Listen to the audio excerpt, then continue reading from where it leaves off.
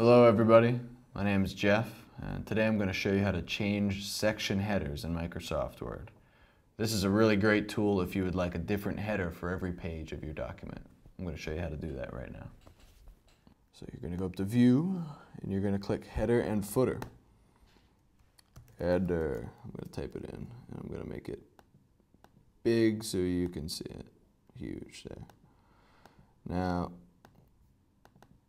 if you insert a section break going down to the next page, you'll see that it is there. And if I changed it up here, header 1, it changes it on the second page as well. So I want it to be able to edit both. So you're going to go into header and footer over here, and under options you're going to take off this. This is link to previous.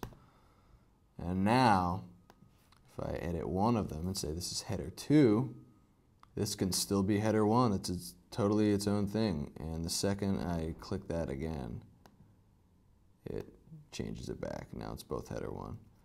And that's how you change section headers in Microsoft Word. I'm Jeff, and thank you for watching. Good luck.